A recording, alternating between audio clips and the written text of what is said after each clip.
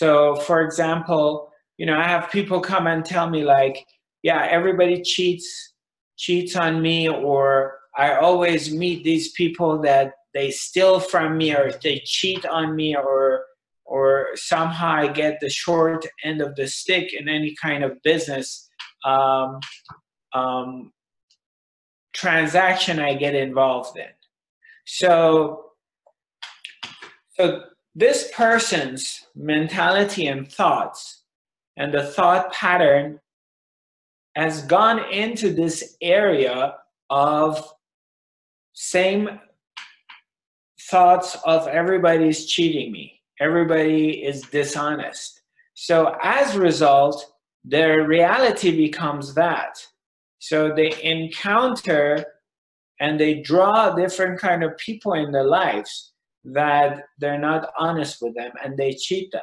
So they get to validate this pattern over and over again. Okay? So, and this pattern is not going to break until presence, awareness comes into the equation. When the presence, the awareness comes into the occasion, then it creates space. And in that creating of the space, what happens is the mind gets disengaged. The awareness comes in, and the person who's aware, the watcher, the witness, begins through the space that has been created, begins to see the mind. Okay? You begin to see your mind. And that's tremendous, because majority of people on the planet, they can't see their mind. They have absolutely no idea, no understanding that their thinking mind is ruling them, and their emotions, they're completely being ruled by it. Hence, they follow the wrong leaders, and they go to war, and they do all kinds of crimes, and they do all kinds of stuff. Or because they're so involved into this aspect of existence, and they're so much believe in it, they're completely identified with it.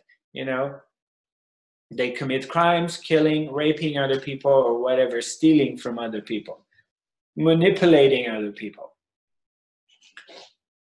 And this has been going on and on and on throughout the history of mankind.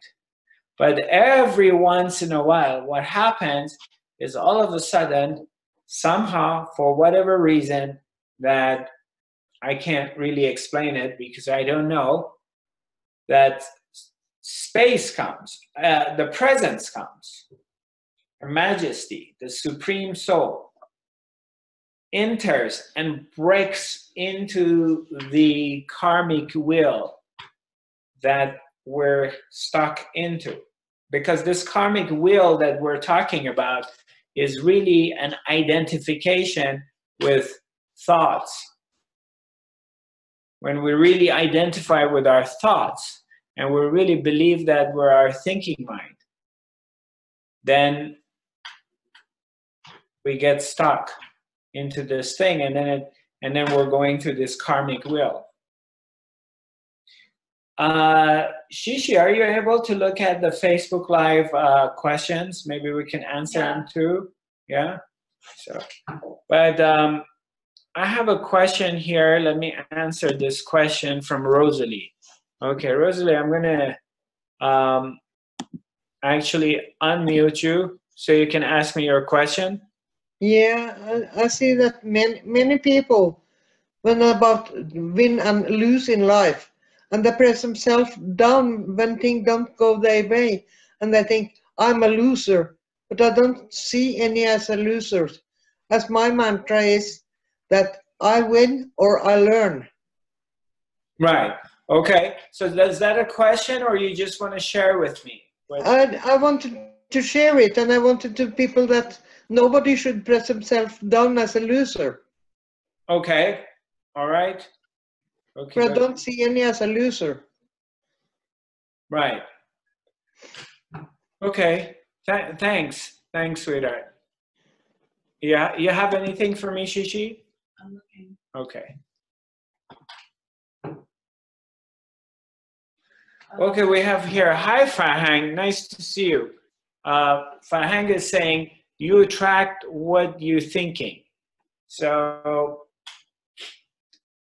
basically, because we're awareness, and awareness is unlimited, we're infinite beings. And it depends where the attention of this awareness goes. Is that wherever, when you get really focused on something, your attention goes on one thing. And then that thing becomes your reality. That thing is what is going on for you in that moment. But then again, back to what I was talking about, meditation, what it does is, in a correct way, we're meditating and we're trained to do it, but not robotically, because I also have to say a lot of people do their meditation robotically, or because it's cool, or it's because it's something, it's a practice, they do that. But really what it is the whole idea of it is to help you, directing you in this direction, to pointing, it's your pointer, to make you realize the vastness of space which is available, which is here, and you're a part of it. This vastness of space, of the presence. That it disengaging from the thoughts, your thinking stream of thoughts that's going through your mind, and also emotions that are traveling through you all the time. From recognizing the two and kind of pulling yourself away from it through meditation, and coming back to yourself, coming back to this place of presence, that you're just hanging out in here. And you're not bored, okay? You're not irritated, or you're not angry. You're simply are in this place. And then what happens is you begin to experience something very beautiful happen. That the moment of life begins to give you the nectar of this moment of pure presence of being.